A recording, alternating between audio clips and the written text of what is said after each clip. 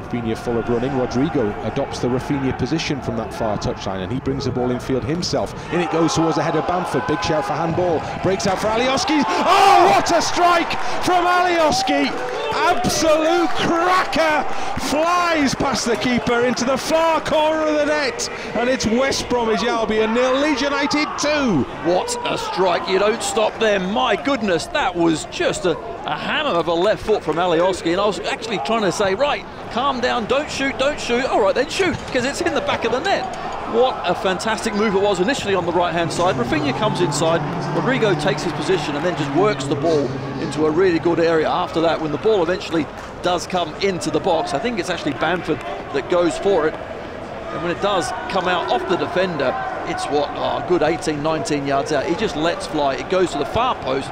Keeper Johnston, yes, he does see it, but he can't get across there. By the time his arms go up, it's in the back of the net. What a strike.